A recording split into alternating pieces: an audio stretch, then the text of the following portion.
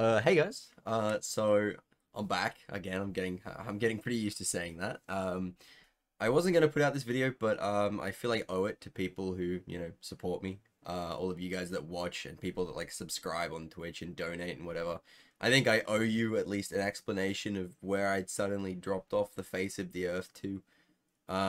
Especially after I just said I'd come back. I only played for a couple of months and then I sort of just became a non-existent person again. But yeah, where I've been is in a few places. So obviously I was doing uni this semester, and pretty much coinciding with the start of uni is when my time started to just like not exist. Which is when I sort of stopped speedrunning. The time that I would have been spending was going towards uni. Obviously, I think that's a pretty uh, understandable situation. And then just after that, a few weeks into it, my brother got COVID, and that resulted in an isolation. And coming out of that isolation, my body did a strange thing. It was the first time I'd stopped doing anything physically for like even just a short period, like a week. Um, and because of that, certain injuries and things that I had very young reared their head again. And so to put it really bluntly, coming out of that isolation, I played a tournament, a tennis tournament, the very first day out of isolation, and then after that, I could barely walk for a week, which obviously, I'm a very fit person, to put it bluntly. So to have something like that happen was a real rude shock, and to have that stuff come back was really surprising. And so what happened basically was I spoke to some doctors to figure out what was happening. We couldn't really figure out why it was coming back. I spoke with a surgeon and a few people. We were considering doing surgery, but in the end, we decided the risks were too high. And yeah, after about a month and a half, the symptoms somewhat started to subside. I am also in talks with physios. I have semi-regular appointments, and I'm constantly going through essentially physical rehab, which is really weird to say when there's not like one just steadfast injury that I did.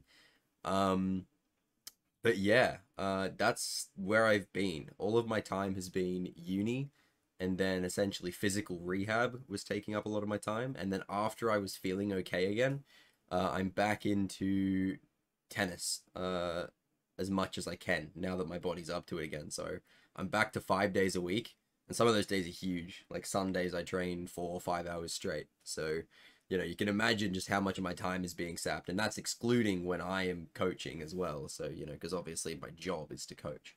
So a lot of my time has just been sapped away. But I am taking leave from uni for at least a year to pursue an offer that I got.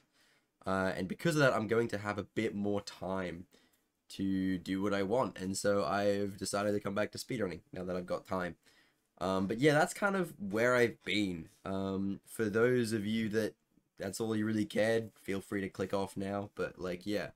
The other sort of reason, there was one more, is that as I sort of explained in my last, I'm back video, I kind of just was really burnt out, in that I'd done like 3 minute barriers in a row in no IMG that were like all meant to be the last minute barrier, or at least I'd been a part of it and I'd grinded. I was not record level, but I was there and developing the game when 25 happened, and then of course when 24 happened, and then during the 24 time period is when I got my first record, and then the 23 was meant to be my last record, and then the 22 was meant to be my last record. And now, of course, we got down to 22:08, and I'm getting close to 21. And I was just like, man, I need a break. And so I sort of just let myself stop. I stopped forcing myself to play, and just didn't come back until I felt like it. And that turned into 6 months. And that's how, 6 months have passed where I've barely touched no IMG. I've touched a few other categories, but not really much no IMG, and that's sort of the other reason why. So yeah. Now I feel like playing again, so I'm coming back. I got that record within an hour of playing yesterday, on no FPMs. That's pretty sick. Yeah. Oh, look, in the background. Oh, other way. you can see some of my rehab tools. So yeah. If you're wondering how I'm doing physically, I'm going to include some footage at the end of this video of me playing tennis so you can sort of see how I'm doing physically. I'm not where I was.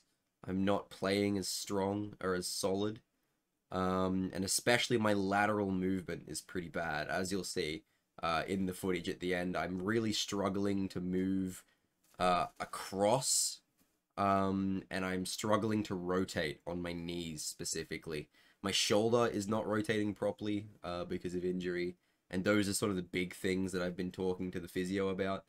But yeah, so if you're curious, stick around and watch some tennis, some footage of me. Otherwise, you know, I guess I'll see you in stream or something. Thanks for watching.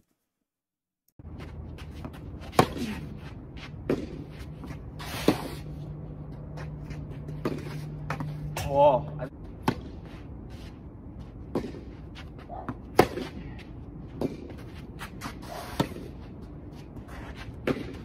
woo!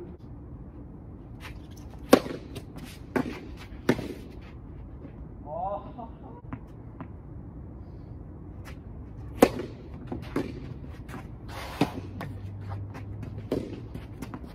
Yeah.